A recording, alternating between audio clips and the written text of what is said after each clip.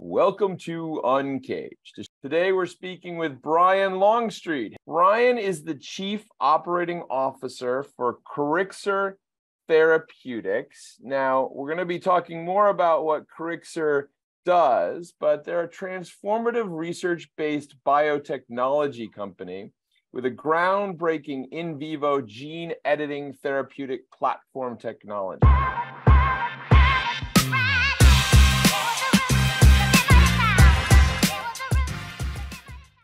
Tell us a little bit about you and your career. Oh, that's great. Thank you. So I've worked in the pharma and biotech industries about 30 years. I started my career in large pharmaceuticals or large pharma at a company called Schering-Plough, the makers of Claritin. And we then merged with Merck. And it really gave me a great sort of career foundation in sort of the large pharma environment to learn all the aspects of healthcare and pharmaceuticals and biotech. And it even gave me some unique opportunities. My family and I, we've lived in Europe twice for work, and both were tremendous from sort of a personal and professional perspective. You get to see sort of the US from a different lens. So it was a tremendous experience.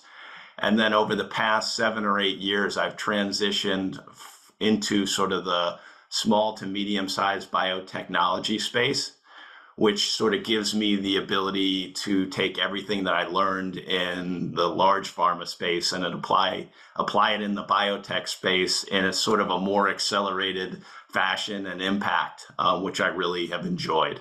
My wife and I, we currently live in Westfield, New Jersey, which is right outside of New York City. We have 3 incredible children. The 2 oldest are girls, Haley and Avery, and they're in college down south in Clemson and University of Georgia. And our youngest, Brady, who's a boy, is in a high school. He's a junior. Oh, nice. Well, congratulations on your kids and heading for warm weather. Smart kids. Absolutely. So, Brian, I love the background. Lifelong user of Claritin products. But I mean, now you're at CorriXR Therapeutics, and this is a really interesting business. And you guys are doing some very, very interesting work in the biotech space. So, tell us a little bit more about what CorriXR is up to. Yeah, so I've been more recently working in the cell and gene therapy space, which is really exciting technology, and it's very promising for patients as we move forward. It's sort of on the cutting edge of some of the areas in biotechnology. So CorriXR, where I'm the CEO and help start, is an innovative gene editing company where we have in vivo gene editing technology. In vivo meaning in the body. There's both in vivo and ex vivo, and we are in vivo, which is unique. And we're focused on solid tumors. So not sort of blood tumors or liquid tumors, but solid tumors in the cancer space. And just we feel that in vivo gene editing has tremendous promise and potential in terms of targeting or correcting and knocking out various genetic mutations that drive sort of rare diseases and genetic diseases, cancers, and even, places like infectious diseases with high durability and efficacy. Yeah. So it's an early stage startup company, but there's a lot of potential for the company and the space in general. So, I mean, gene editing seems to be one of these topics that has been building momentum over the last, I'd say, decade, but certainly over the last 5 years, it seems to be discussed quite a bit. Where do you think we are in terms of the adoption of some of these technologies, and where does CorriXR fall on that path? Yeah, I mean, I think the technology, again, as you aptly pointed out, was discovered about 10 years ago. Yeah. Which has been great. And, from the respect that I think there's a lot of potential moving forward. There's sort of leaders in the space like CRISPR Therapeutics or Intellia Therapeutics, and, bringing products to market and for patients and helping patients is going to be sort of where the promise is. And I sort of akin it to Moore's Law with chips and technology, that you're going to see this exponential growth in the area. And it also, comes with a certain amount of growing pains as well. You need people at the regulatory agencies that understand the space, that can help from a regulatory perspective get these products approved as quickly as possible. Also looking at things at safety are extremely important.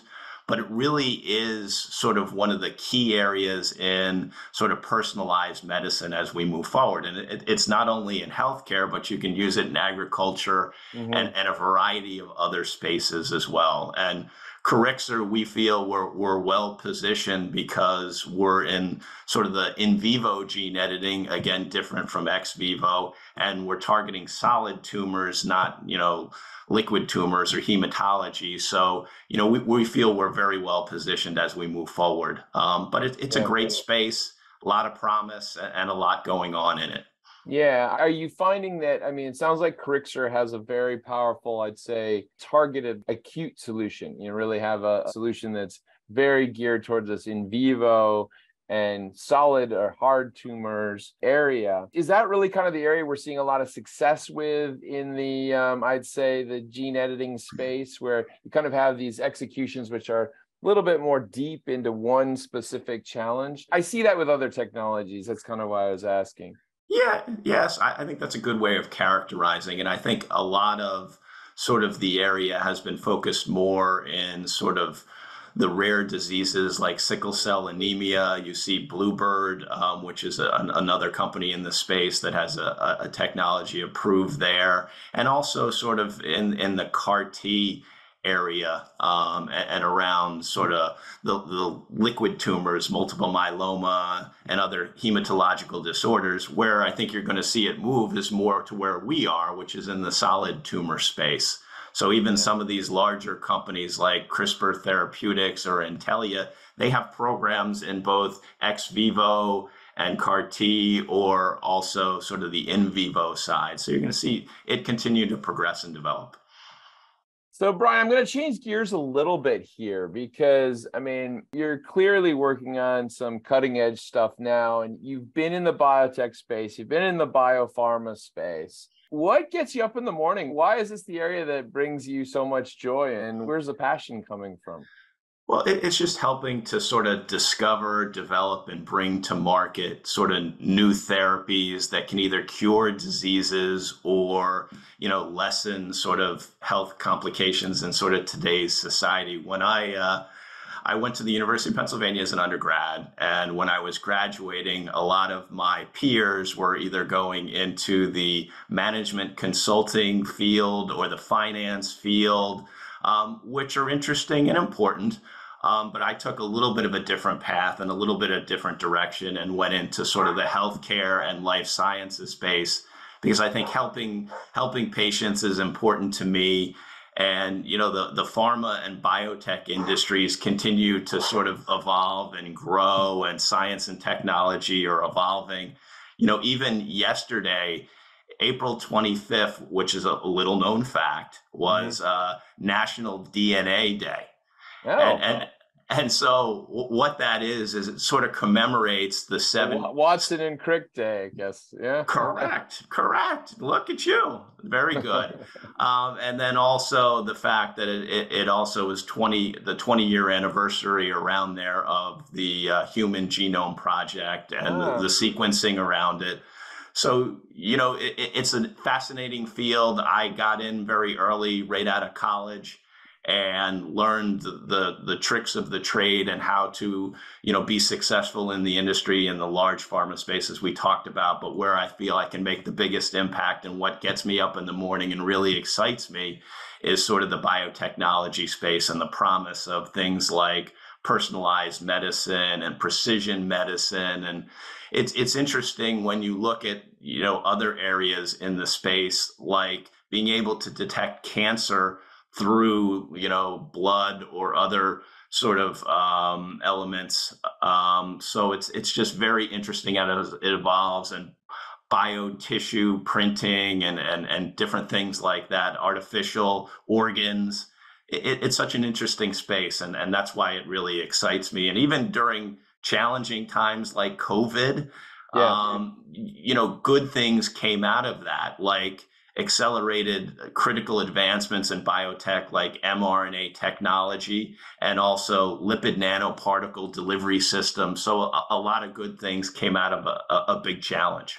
Yeah, I think a lot about that because I don't feel like that side of the story has been told, and probably rightfully so, because the focus has really been on the crisis as well as the victims, the people the fatalities. But the reality is that what a moment of accelerated innovation. And certainly, I think hopefully we'll see a lot more accelerated innovation going forward. But with that in mind, Brian, I mean, here we are in a lovely year, 2023, lots of question marks around the economy in general. And I'd just be kind of curious what's on the docket for Couricert, and really, how do you see the market evolving this year? Yeah, so we've got a lot going on. I mean, we're a preclinical stage company, so we're moving towards a pre-IND meeting with the FDA. We've already met with the FDA once for an FDA Interact meeting on our technology, but you go then to a pre-IND meeting, you file your IND, and then you move into the clinic and can be tested in humans. And that's what we're really working towards. That's sort of our inflection point as an organization. And we're hoping that we can get there as quickly as possible. But, in today's environment, it's all about trying to get the best data, the best regulatory package that we can, try to mitigate risks within our sort of clinical programs, or preclinical programs, I should say, and move forward. And then the capital markets are always interesting. As a small biotech company, you're always looking at your next sort of fundraising event. So it's also trying to plot that out as an organization in some very interesting times. Yeah, it's certainly an interesting moment for you and the company. I mean, the lovely FDA approval process and making sure that those hurdles are tackled, but certainly very promising technology here, and certainly dealing with issues that really, really matter. If someone wanted to learn more about what you and the team are working on at Couricert, Brian, where's the best place to reach you? Well, it would be on our website at the end of the day, and there's contact information there. But it has a lot about what we're doing, and also anybody can look me up on LinkedIn, and always willing to connect and be able to form a good connection with other folks out there if they've got questions or interest in partnering or investing even, though that would be a good opportunity as well. So you never know. Well, there you have it, everyone. Brian, we've been going through a lot of topics, but clearly there's a business in growth mode and looking for those partners from an investment perspective, but also anybody else that's really trying to push forward in this space. Brian, thank you so much for being on the Uncaged show today.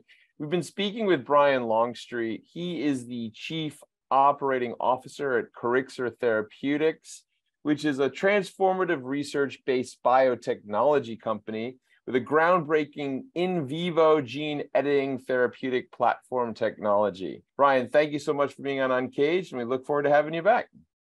Thanks, man. I appreciate it. Appreciate your time. Cheers. Thank you.